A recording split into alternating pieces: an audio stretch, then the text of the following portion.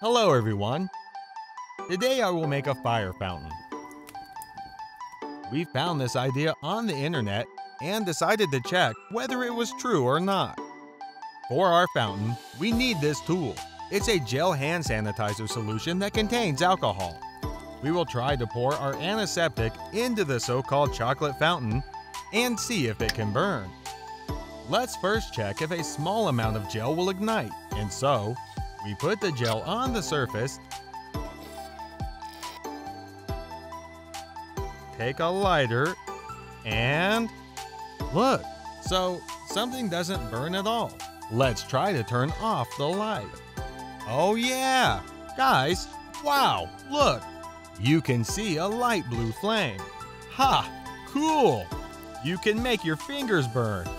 Well, I think everything should work out with the fountain. This gel dries very quickly and loses its qualities, so we'll act promptly. We take a jar full of gel and pour it into our fountain. Now let's try to turn on the fountain. So, oh yeah, it looks like a vein. Well, let's set it on fire faster.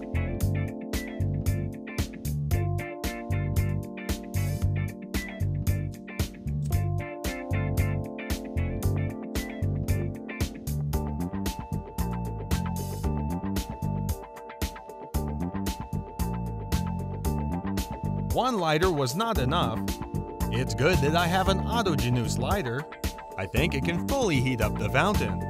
And so, let's try. Let's warm up the fountain for us.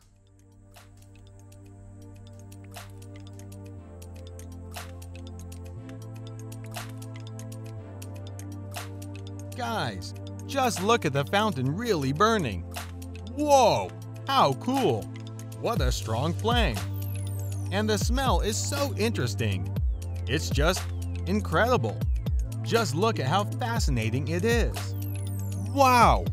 The room is getting hot. It's a pity that there's no marshmallows to fry.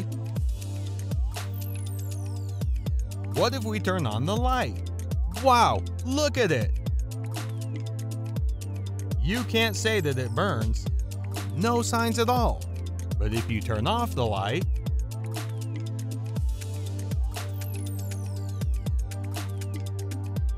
it's just some kind of magic going on. It does burn a lot. This is how pure alcohol burns.